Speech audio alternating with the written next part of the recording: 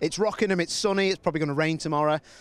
You've had free practice out of the way. Ollie Pidgley, how are you, mate? Do you want to give Mark Marquez his hat back? Funny. No, yeah, we've done 2 FPs. You're so mature.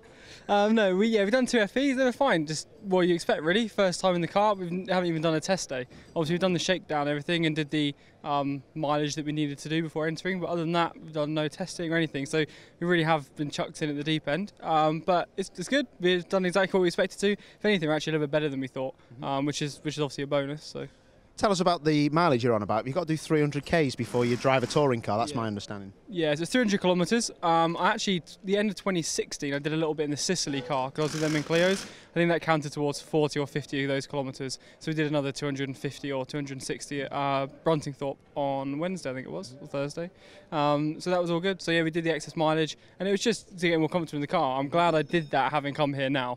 I'm glad that rule was in place because it gave me another half a day in the car, really. The car's a good car around here, isn't it? It's won, I think, a few years ago with Aaron Taylor-Smith. What are you expecting, mate? Bushel's gone quite well. What's the data saying?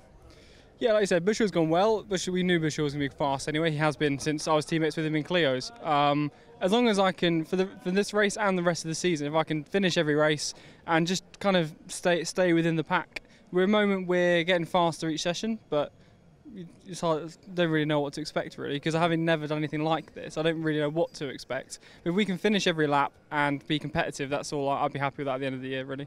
Top man. Okay, we'll leave you to it. Ollie Pidgley tomorrow, 10:45, ITV4. It's gonna be awesome. I reckon he might win the Hat of the Year award. Yeah, brilliant.